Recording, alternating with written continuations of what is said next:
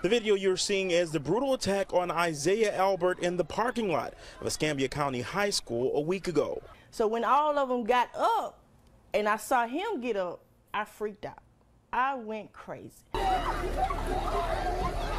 It's hard for anyone to watch, especially for Isaiah's mother, Rita Lee. She says it absolutely breaks her heart. It was devastating to see your child on the ground and you got about 10 to 15 boys just stomping and kicking. Yeah, that's what she was saying when she stomping had called me. And kicking. But now if that was your child on that ground getting kicked, you won't take it lightly. Isaiah's parents say he admitted to horseplaying in the gym with several other students before the incident, but they're confused about what happened in between.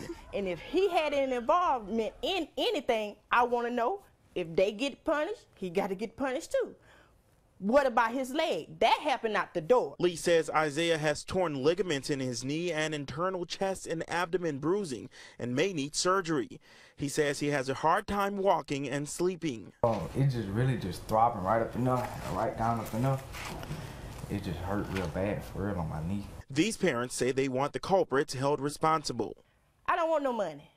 I don't want none of that. All I want is the students that was involved with damage to his leg and his abdomen and chest to repercussion.